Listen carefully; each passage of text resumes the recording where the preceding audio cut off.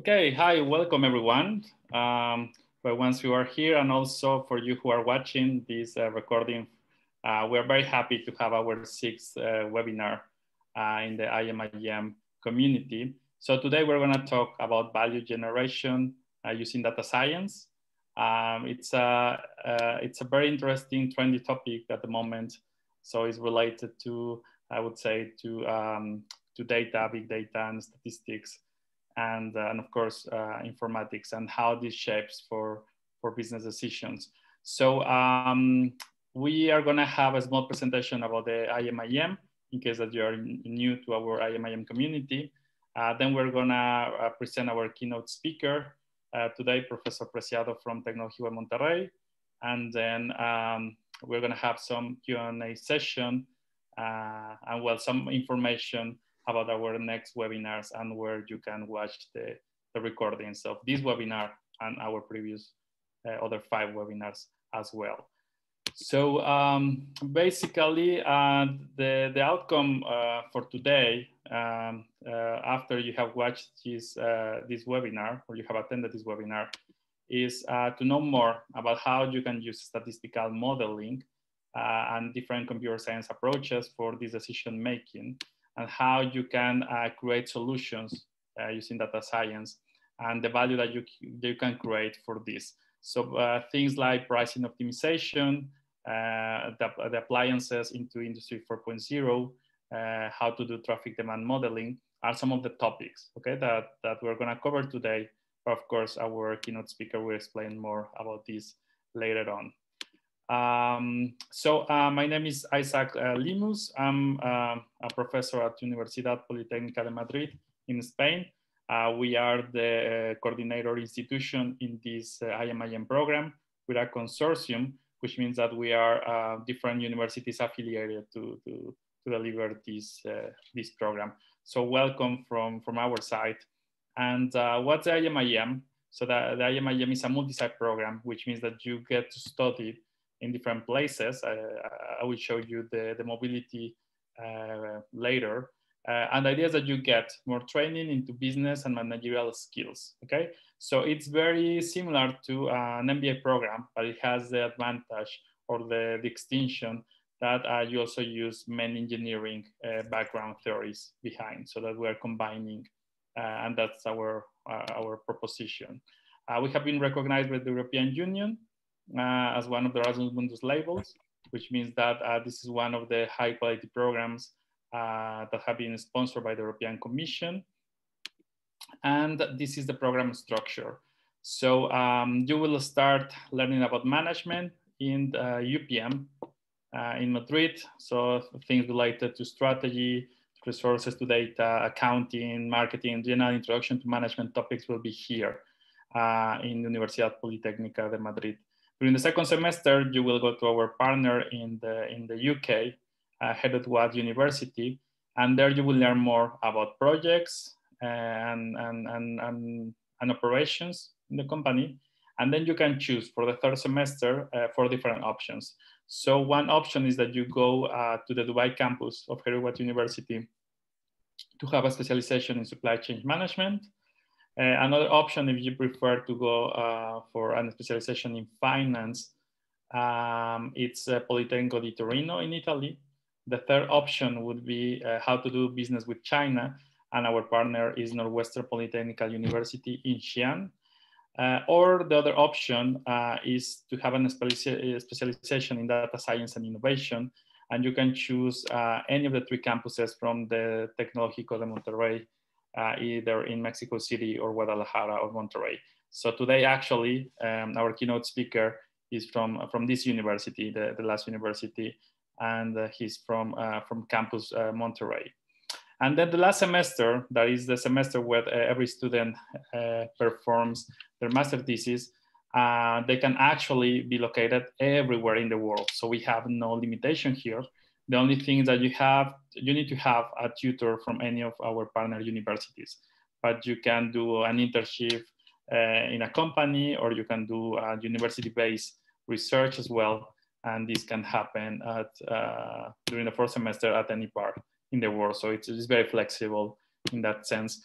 Our students come from everywhere, so you can see here, okay, we have representation from all the continents, mainly from Asia and from Europe, okay? So, but now with our new partners, we also expect more representation from the Americas in general. And these are some of the companies where our graduates are working right now. Okay, so if you can see, they are in the top manufacturing and service industries, and also with many top employers. Okay, so if you want to find out more about the IMIM program, or you know somebody who could be interested in this, you can also redirect them to us, and we have more details. Okay. About that in the end, in the last slide of this presentation. Good. So having said that, now I would like to welcome again to Professor José Luis Preciado. He is currently the director of the Master in Engineering Management at Tec de Monterrey in the campus in Monterrey. And well, he's gonna be our keynote speaker today. So I will give now the floor to him so that he can start with his presentation, please. Okay, good. So I'll start sharing my screen and we'll start talking about value generation using data science. So let me start sharing that. Okay, and switching to presentation mode now. All right, so today's talk is going to be about, first of all, a little bit of background, okay, on how modern data science came to be, which is something I'm pretty interested in because now I'm doing data science, but I actually had to study other things because there were no data science degrees back when I was studying, which wasn't that long time ago. It was probably 10 years ago or something like that. There were no data science programs. Even I would say 5 years ago, there weren't very many. So you had to be strong in one of the fields that ended up merging or like interacting to create modern data science. So I'm going to give you a little bit of background. It's something I always want to cover in my data science talks because I think it's interesting, and it's also useful because it teaches you what was the train of thought, the different trains of thought that had to collide in order to get to modern data science. Okay, and I precisely talk about that convergence in a couple of slides after talking about the background. After that, being our masters in engineering management programs, more of an applied flavor, I have devoted about half of the talk for case studies. Okay, for some case studies from my own either professional or research experience. Okay, and I explain how to create or how what we have created data science solutions that have been able to add significant values in the contexts we were applying them. Okay, so well, let's get started with a bit of background. So first of all, statistical modeling has been around since forever, since maybe a couple of centuries, even if you go back to the linear regression model. And it was already widespread before the spawn of modern data science, of course. And some of the most often used tools were generalized linear models, either for regression tasks or for classification tasks. And with generalized linear models, I include, of course, the classical ordinary least squares, like linear regression type of thing. It is a subset of generalized linear models, but also logistic regression, for instance, Poisson regression. And we have actually used Poisson regression in a couple of very modern solutions, and it ended up being the best choice to go. So GLMs are definitely still there. They're alive and kicking, okay, but they have been around for quite a long time, okay? Then another classical problem in statistical modeling is that of density estimation. So why would you want to estimate a density in the first place? Well, it usually comes from the context where you don't have a lot of data. So where this histogram that you're creating out of some observations is not fully reliable in the sense that it doesn't include everything that could have happened, okay, in your population, because you're dealing, because you got it from a sample, pretty much, right? So then we have all this density estimation theory that has been around forever. For instance, MLE, maximum likelihood estimation, is one way of doing it. Bayesian approaches, of course, also exist for this. You have a prior, then you multiply times the likelihood, and you get something proportional to the posterior, right? And just renormalize it, and you can get your posterior density. And the other classical problem in statistical modeling is hypothesis testing, right?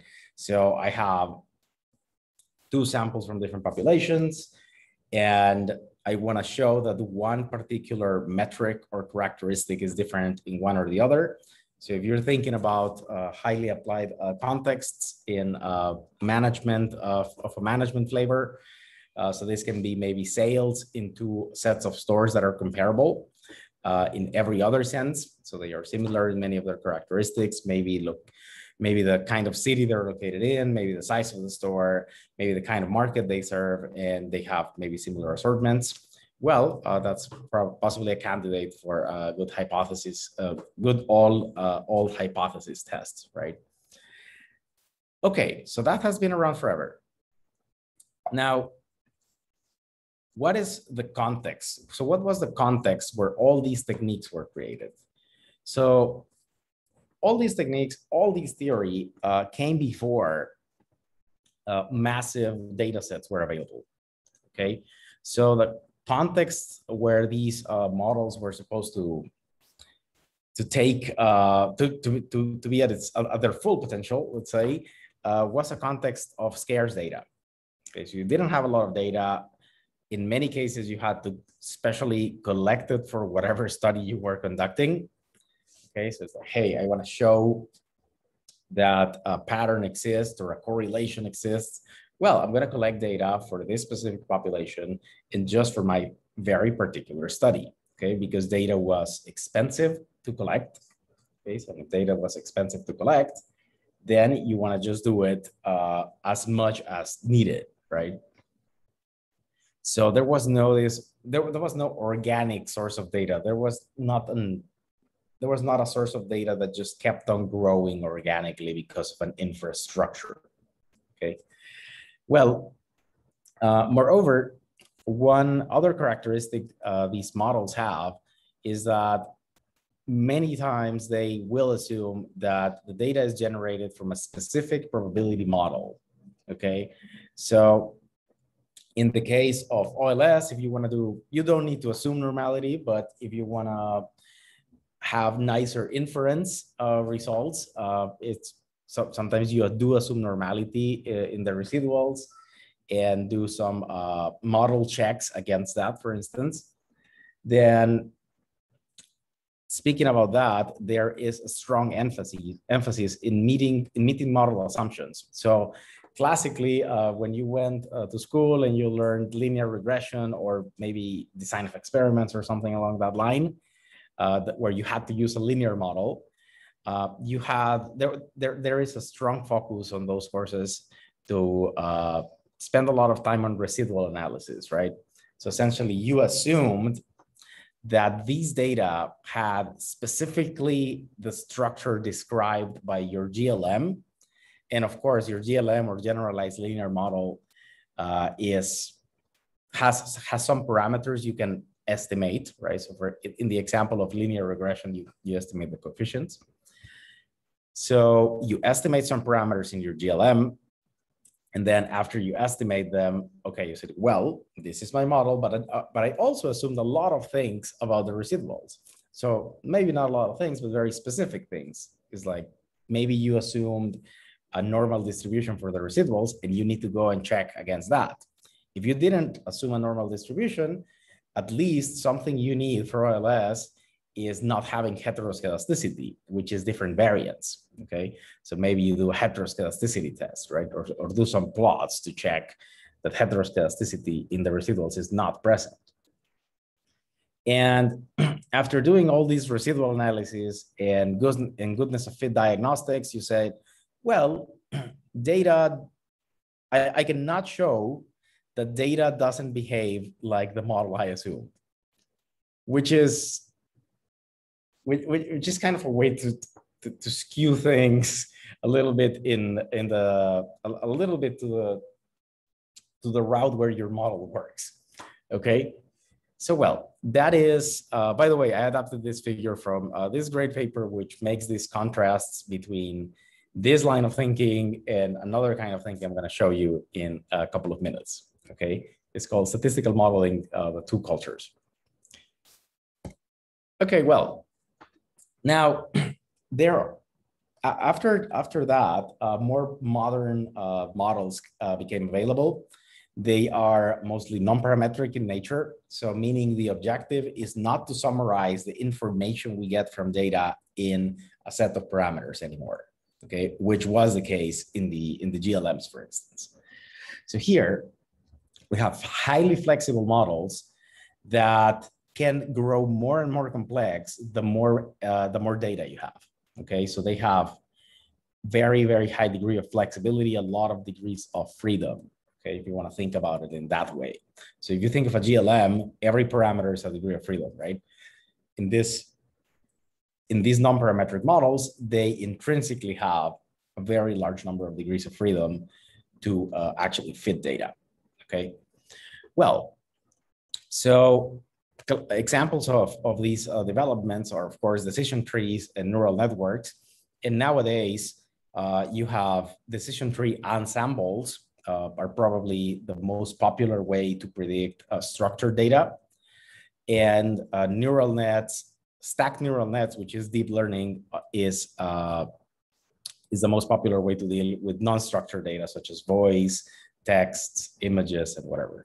Okay, so essentially using either decision trees or neural nets in complex ensembles, or in complex ensembles in the case of trees, or in a stacked way in the case of neural networks, is what gives you, what leads you to the state of the art of this kind of modeling.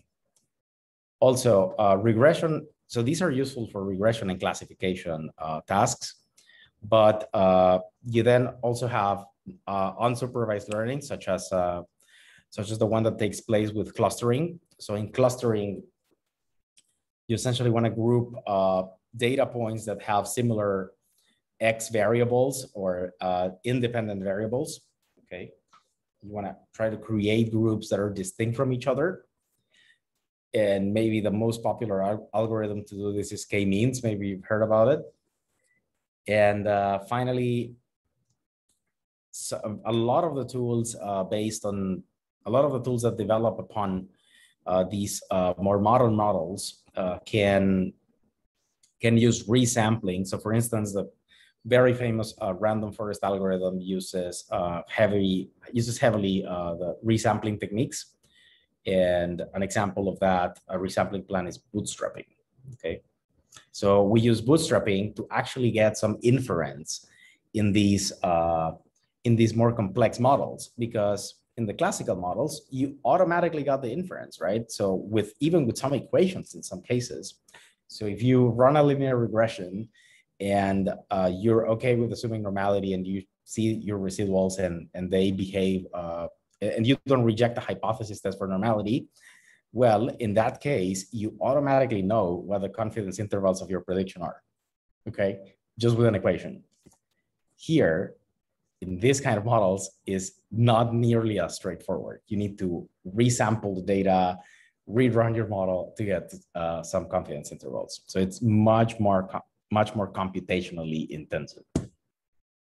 Okay, and precisely the model context for this kind of models is different, okay? So these models came to be when we already had a data-rich context, okay? So we have abundant data now, and if you notice the icon here, this is a database meant to represent the database, while this was meant to represent a single file, okay? Right, so we have abundant data. This is a data-rich context. And for starters, and something I like a lot, is that we don't assume that our model is right. Okay, so we assume that there is some data generation process. Okay, there is some data generation process, and we are trying to approximate it with these highly flexible non-parametric models. Okay, and the validation here, since we were not assuming the data behaved the way we said it was going to behave, the validation here is of a completely different nature. So here we want to validate by checking whether the predictive error of the models we are coming up with is acceptable. And with acceptable, I mean within the bounds defined by the problem context. And then next, does the interpretation meet basic axioms of the application context? Of course, these models often, especially by people who are using them for the first times or first couple of times, they think of these models as black boxes, or almost, or if they're very optimistic, as gray boxes. But in reality, there's a lot of mining, a lot of pattern mining you can do in these models, and you can extract very, very clear interpretation of what the model is doing, interpretations of what the model is doing. It requires a lot more computational work though, but you can get actually clear interpretations of what's going on the subset of the response surface that you estimated that you care the most about, okay? So well, so here, these machine learning models consider the repeated use of estimators. So for instance, if you're doing random forests or gradient boosted trees, you are actually repeatedly feeding trees to your data. They assume that data is generated from an unknown process, and they use an algorithm to estimate the process, okay? You can, as I said, you can get inference from these algorithms, but you require heavily resample the data, okay? So there's a strong emphasis in measuring predictive error and in the interpretability of the model, but this doesn't mean you cannot get formal inference results. Okay, well, at least computational inference results. Okay, guys, so then how are statistics relevant to the case studies I'm going to present? Well, because I will talk about how you can use GLMs for choice models for tollways. So for instance, if you're trying to build a new road that will be the competitor of a currently existing road, and you're planning to charge for that road, or if you want to have a toll lane in an existing freeway, you can estimate, or an existing highway, you can estimate a utility function based on some input data I will discuss about, to create a choice model for those who will select the tollway and who will select the free option, okay? And with that, you can actually put some value or assign some economic value to actually building the tollway, okay? All right, we're also going to use time series models, and these are ARIMA models or Box-Jenkins models, to capture seasonality in one of the case studies I'm gonna be talking about. And for price optimization, we're going to estimate price elasticity of demand, again, using either GLMs or the machine learning models I talked about. And finally, we will use something called Pareto frontier to assess the performance and performance versus quality prediction. Sorry, performance versus quality trade-off of the predictions we're getting. Okay, so all this stuff we just talked about, we're gonna land it down in some of the case studies we're gonna cover in this latter part of this presentation. Okay, that was the learning part. Okay, so that was the background about the learning part. And I know that there's really strong emphasis on this right now. It's like if you go online or in the research communities and whatever, there's a lot of focus on this. But let's not forget about the second half of your data science solution.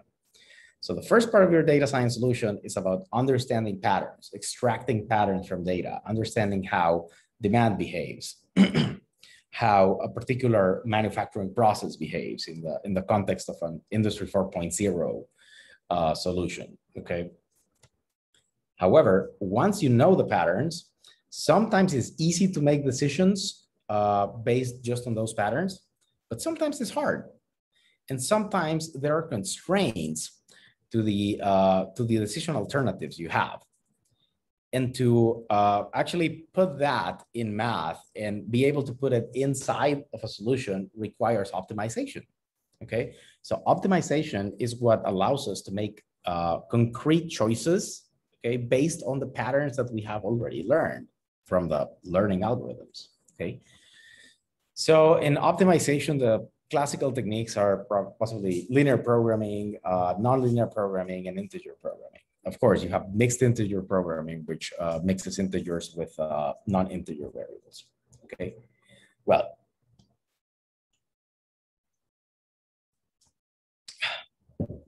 so some classical example of optimization applications are transportation problems, where you have some sources of demand and some sources of supply, okay? And then you want to match them to minimize some sort of transportation cost maybe. Then you have the generalized resource allocation problem, which comes up in portfolio management. So let's say you have a limited budget, or you have limited space, or you have limited area, and then you want to distribute that budget across different potential projects, okay, or different potential investment alternatives. And it turns out that since it's a discrete choice problem, it's not as simple as just computing the benefit to cost ratio, right? So you actually have some special solution structure because it's an integer program, okay? And it's called the generalized resource allocation problem. And lastly, in a classic manufacturing context, you have the aggregate planning problem, where you're trying to match your workforce and maybe other resources, such as machine time, to your particular demand forecast, okay? So, good. So here are some examples that we will use in our case studies. So for traffic engineering and like for tollway modeling, you solve an optimization problem called user equilibrium. And with that, you can create hopefully a reliable representation of where traffic is going to, of how traffic is going to distribute, okay? Then for the price optimization case study I will present, we have price optimization considering product substitution. So essentially, if you have a substitutable group of products, how to price the products inside of those groups in such a way that they cannibalize each other the least possible, and that you optimize for either revenue, traffic, or margin, depending on what you're interested in. And finally, in the other case study, we will use the GRAP, or generalized resource allocation problem, to select projects or like production lines in a facility that are the better candidates or the best candidates to have a digital twin, okay? Okay, cool. So optimization has also been touched by this data science revolution.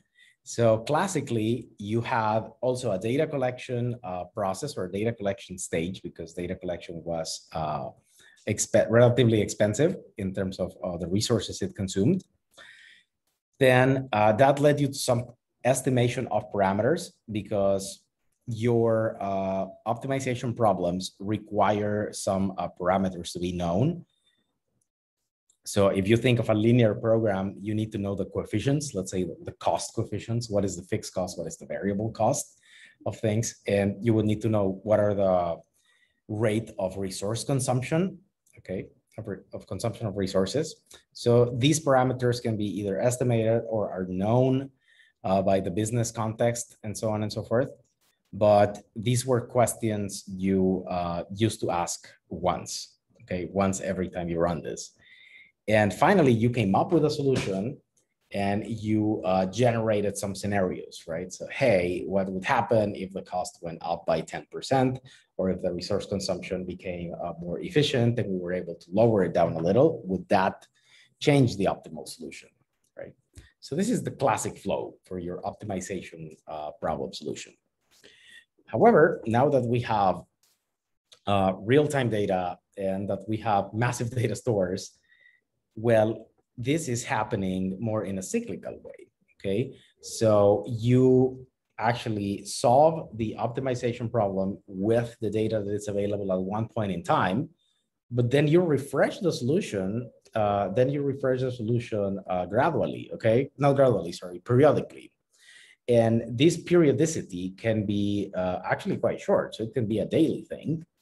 So for some price optimization models, they are refreshing every day. And especially like for online prices. So here you come up with an optimal solution, you post that solution to your website, for instance, and then that leads you into a new data feed for how demand reacted. And then with that data feed of the new demand patterns that you generated by changing the price, maybe some of the parameters change. So maybe that leads you to a re-estimation of your price elasticity of demand function. And then that goes back into your optimization problem. Okay, so this is solving in a very periodic way. And sometimes the periodicity, as I said, can be short. Okay, so this is a transformation that optimization has gone through because of the massive availability of data. Okay, finally, and I have to talk about this, even though none of the case studies are about this, but it's an important thing to mention. In computer science, just like people in statistics and econometrics, we're dealing with quantities, like very specific structured problems. The people in computer science, so computer science communities, were dealing with unstructured problems of an unstructured nature, such as text, images, and voice. So in text, we have what's called natural language processing. In images, we have image recognition. And in voice, we have speech recognition. So people in the computer science community were dealing more with this kind of problems. And nowadays, deep learning is the state of the art, we would say. And the usual metric for this kind of problem, since there's no structure you need to comply with in this kind of a problem. So if you think of an econometric problem, you want your demand function at least to be monotonic, if not monotonic and convex, right? Not monotonic and concave, depending. So in econometric problems, in problems of that nature, the nature of problems that the statistics communities and the optimization people were dealing with, those problems were of very structured nature. Here, the solution doesn't need to have a particular structure. So deep learning has provided a great degree of flexibility and also of pre-processing flexibility, okay, of this raw data in order to turn it into a useful solution, okay? So in other words, in econometrics, when you create a new variable, it usually has to mean something. It needs to have that very concrete context specific meaning, okay? Here, you can create all sorts of features. And if you have an algorithm that does it automatically for you, like deep learning, well, the better. Cool. Finally, let's talk about the convergence then of these trains of thought, or these research bodies of knowledge, and how they came to be together, just one thing, and allow us to build modern data science solutions. Okay, so one key aspect that happened in this revolution were the breakthroughs in computing power. Okay, so now you could estimate these highly complex non-parametric estimators, and moreover, you could do it with large volumes of data, and moreover, you could do it repeatedly in order to get inference out of them. Okay. Also, the algorithms or the estimators have become more and more efficient. So personally, I have worked on non-parametric convex or concave, if you want to see it that way, regression algorithms. And these algorithms were advancing more and more to essentially accommodate more data and to run quicker. So of course, advances in data storage capabilities have also allowed us to do this, because now you can have databases that are cloud stored and that you can pull from, in a reliable way. And finally, and something I really want to highlight, is the democratization of solutions through open source libraries. So a few years ago, if you wanted to code something like a Markov chain Monte Carlo algorithm, you had to do it yourself. And you had to know some very specific concepts about what you were doing, and you had to be really sure and really knowledgeable about every step you were conducting. But now you have these libraries coded by experts, and you can use, you can be 1 degree closer to an user and 1 degree less of a developer, which helps you, which have helped the spread of these solutions. Okay. Okay, so let me see how I'm doing on time. How am I doing, Isaac? Do we have like 5 minutes or 10 minutes? Yes, I mean, you have 5-10 minutes. Okay, cool. It will take me about 10. All right, so well,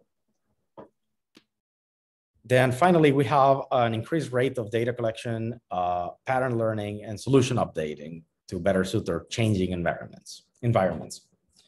Okay, so now we have this context of abundant data, and then we have, and that is, and these abundant data are linked to these highly flexible non-parametric models for pattern learning.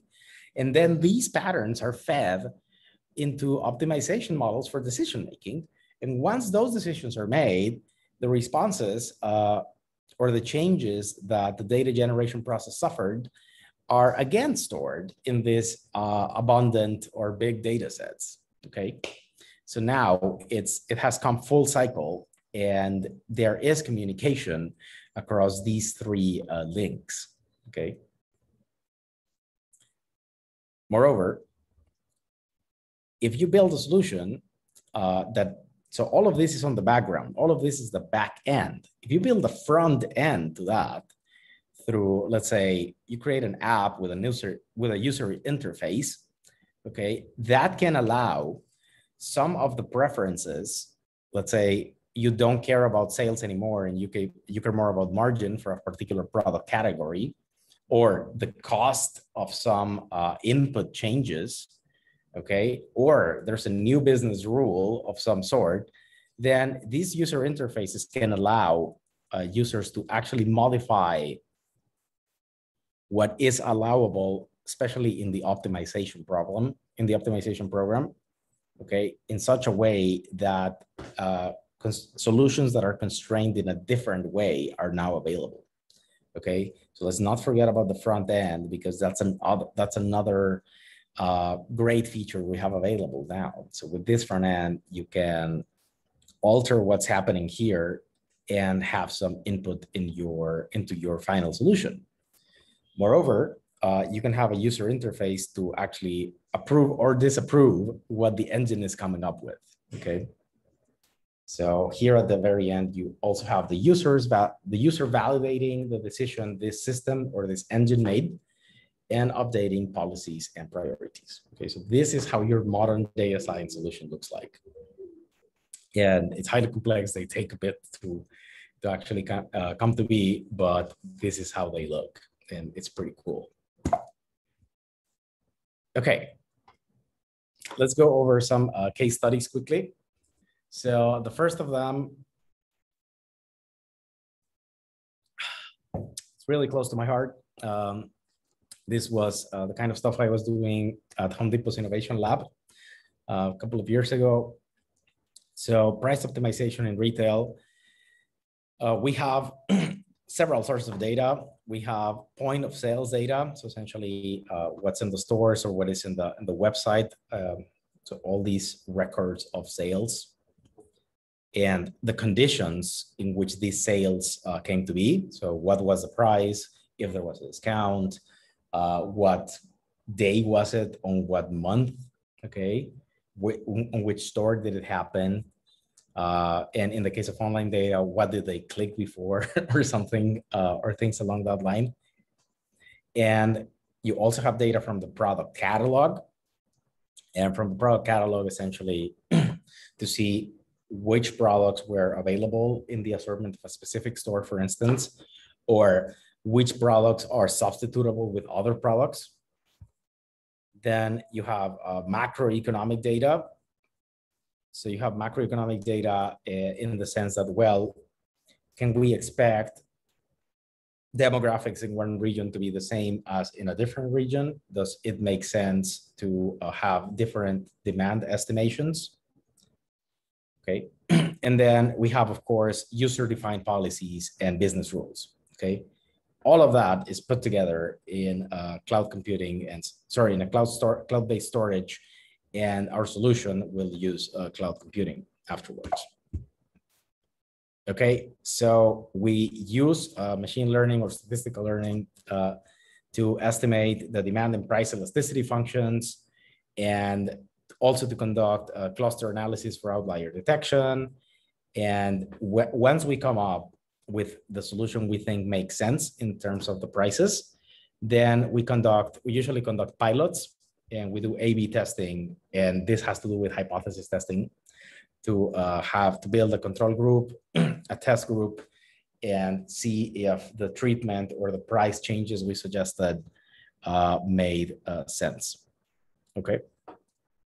Then lastly, sometimes we're not able to come up with a control group. So what we do is using time series analysis to extract the pattern before we conducted the test and use that as a counterfactual. So pretty much, if we had done nothing, this model describes what would have happened, and here is what actually happened.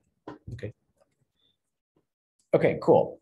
So how does optimization come into place in price optimization in retail? Well, as I have mentioned a couple of times already, we have some substitutable product groups, and you want to optimize the revenue that you get from the group as a whole. Okay. And we use mixed integer programming. And the cool thing again is that all of this takes place in a single Python solution. So you have some Python code doing the learning and using the GLMs or the non-parametric models. And in a different function, you have the optimization happening also in Python. Okay, so you don't need to have anymore these separate solvers for optimization problems and this separate software for estimating statistical models. You can do everything in one solution, okay, and in the same language, which is really convenient.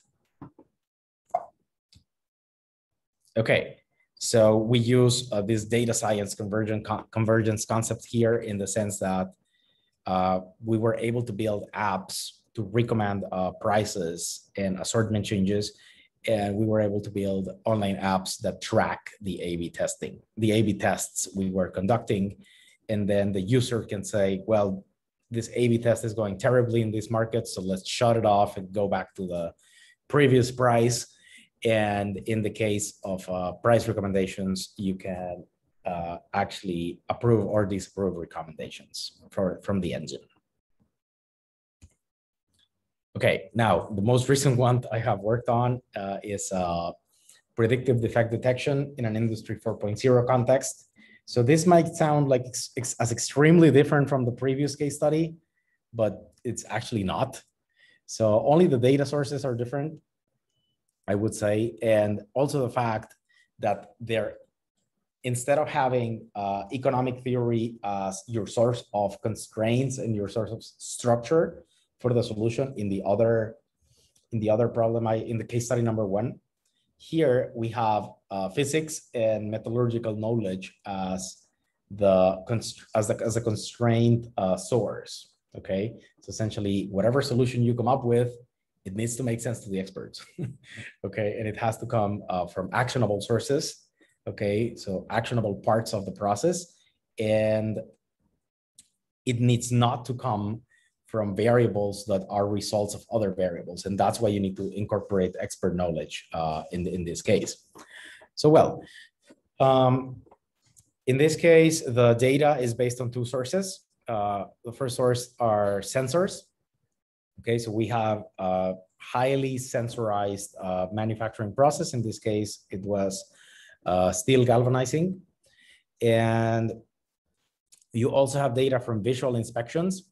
So essentially data is coming into the databases as well as it's being punched by some operators. Okay, so two sources of data, mostly from sensors. I would say 99% of data from sensors or 95% of data from sensors, and the remaining data from visual inspections. And so what did we do here? We had to actually use machine learning models for regression and classification to try to find defects in products. And some of these defects are of a discrete nature. They either happen or don't happen. And some other of these defects happen against a threshold or what do they call this? Specification limit. So you have to predict this continuous quantity. And if this continuous quantity goes above the upper specification limit or goes below the lower specification limit, then it's a defect. Okay, so sometimes, so for some of these properties of the materials, we use regression models and for some other properties or defects, we used classification models. Okay, now if you have a very mature process like steel galvanizing, well, it happens that you have a really pronounced imbalance in the data set. So maybe you can have defect rates that are below 1%. So below 1% of your data is defective and the other 99% is not defective. So we actually had to tailor heavily the algorithms to be able to extract signal from here, from this kind of pattern. And in the same sense, we also had to create some ad hoc dimensionality reduction algorithms that work in this highly imbalanced context and with the kind of goals the company had. So in this case, this company was most interested in minimizing the the false negative rate. So they wanted to catch all the defects. And then as a secondary objective, they wanted to produce the smallest number of false positives they could, okay? So in this, let's say, goal programming context, so a multi-objective optimization kind of context, we had to also link the dimensionality reduction strategy to that, which is kind of cool. Okay, so after we came up, we came up with a surface of different solutions, which build a Pareto frontier, if you want to call it that way, because that's the way I call it at least. And these frontiers described the trade-off between false positive rates and false negative rates that we got out of the different model configurations.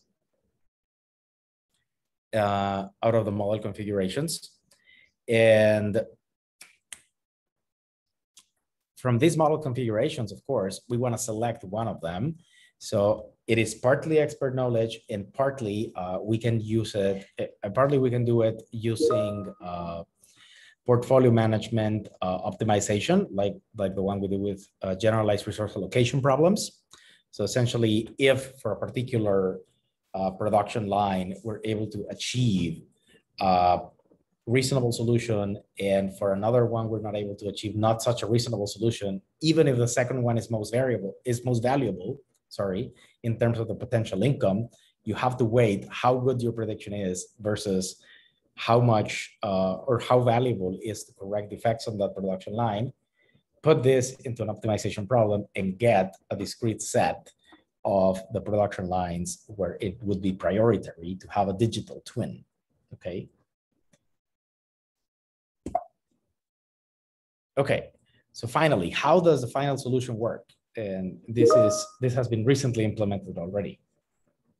So we have an online model execution, which is feeding real time with both the setup values of the parameters and the setup values of the parameters are before the process starts. Okay, so before the process starts, you know that a particular type of steel roll is coming into the process, and you also know that you have put some configurations or settings into the different equipment, pieces of equipment along the process, okay? So the first thing you wanna answer is this configuration of parameters good for the kind of a product I'm trying to make, okay? Or will it lead to an increased defect rate? If that is the case, even at the very start of the production line, we can recommend to tweak the parameters specifications for the line in order to reduce the probability that that product ends up being defective. Okay. All right. Lastly, and I think I'm going to have to jump over this one because I'm out of time and I actually have to wrap it up. But this is something I used to work a longer time ago. And it is about estimating the demand for a road that doesn't, for a toll road that doesn't yet exist. So the gist here is, the gist of the problem is that you want to build a discrete choice model and try to assess whether your markets, your different markets, either individual users or cargo, are going to use the tollway or not going to use it, and how much they're willing to pay for it. So you solve this problem, called the user equilibrium model to conduct a traffic assignment and roughly assess how the traffic would be distributed. And well, the new thing about this is that now, since we have data from devices and that data is cloud store as well, you can create a solution that also follows this cyclical pattern where you're getting new information, and then maybe you can set dynamic pricing for your tollways. Okay, and this pricing will change at different times of day and on the different days of the week, for instance. Okay. Oh, I love this in Spanish, but it says questions. So, well, it's Q&A time. Please feel free. I just have about 5 minutes because I need to jump into another meeting, but Q&A time. Well, I don't want to take much of your time. I just first, I wanted to ask if there is like a Bible for data science, as I'm starting this bootcamp on data science. So if you recommend anyone in English or Spanish, as you wish. And the second thing I'm asking, because I have some background on statistics, and I would ask about, just if you have like a quick answer over reliability and which tools can we use? Okay. Like, in a general way, please. So first about the bootcamp, then I'll talk about the reliability stuff. So about the bootcamp, it's usually a good way to kickstart yourself and to know what is out there in terms of the tools you could use. Okay. But in reality, I wouldn't. So once you're done with your first bootcamp, so I would say two sources. So library documentation, and the cool thing about library documentation is that if you check the sources for the library documentation, you can also go one step back and check on the ideas that generated those algorithms and models that are now implemented in the libraries. And another very important source that we must not forget about are actual books on the topic, because sometimes people just rely on posts. Okay. And that's okay if you have a specific question on how to do something. And however, I think bodies of knowledge need to make sense. Okay, so you need to always operate in a context where, so knowing a broader context, knowing the more complete context of what you're doing. So let's not forget about that. There are many cool books about deep learning. So you have one by Francois Cholet called Deep Learning with Python, for example. So that's one valuable source. So yeah, once you're done with the bootcamp, make sure to check out library documentation, library examples, which are very rich, for instance, for sklearn, which is one of the main libraries we use. And also, let's not forget the bit more formal bodies of knowledge, such as literature. Okay, thank you. And about reliability, I'm not a reliability guy, not a quality guy. So okay, so really don't know what's the deal there. Okay, no worries. Thank you so much. Okay, no problem. So do we have any other question, perhaps? I just have one that we were asked during the registrations. So some people were asking about the difference, because they hear big data, deep learning, statistics, machine learning. And I mean, is there any difference? Business intelligence, that was also there. Yeah, of course. So could you explain a little bit, I mean, the differences, or how can we use them in business? Okay, cool. Yeah, so I'll give you some boundaries, okay?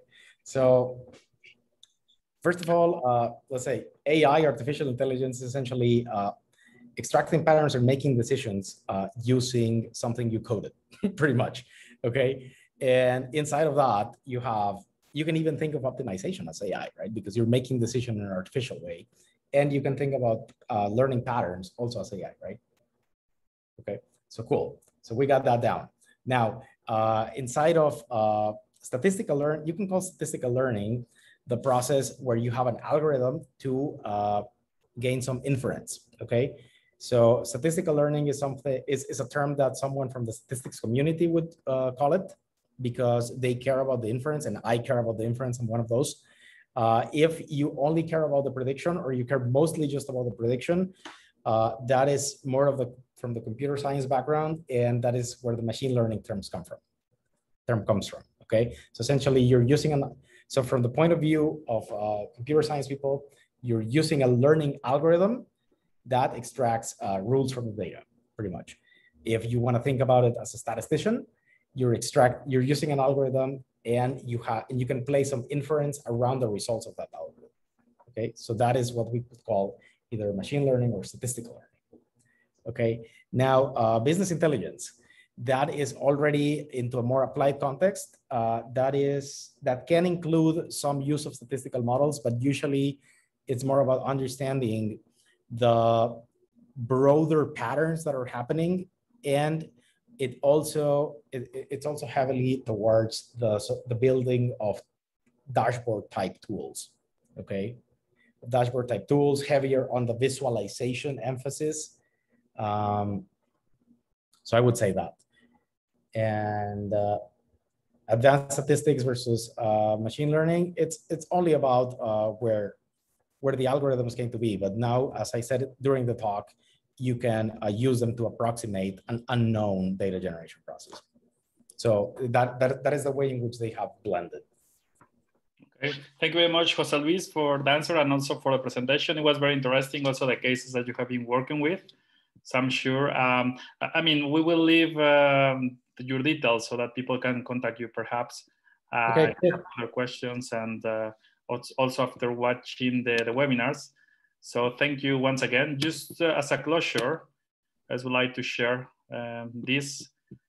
So these are our next webinars, okay? So of course in the newsletter where we're gonna send the link to the recording for this webinar, we will also send the invitation for the next events. Here you can also look at the YouTube channel of ENUPM. So we have a playlist there with all the different webinars and so forth and so on. And well, other than that, thank you very much. If you have further questions as well about the IMIM and the webinars and all these activities, you can also send us an email here. And thank you very much, Professor Preciado, and all our guests here. And thank you for your questions and your participation. And basically, I think that's it. Okay. Okay, take care. Bye bye. Need to take off. Thank you very much. Bye bye, guys.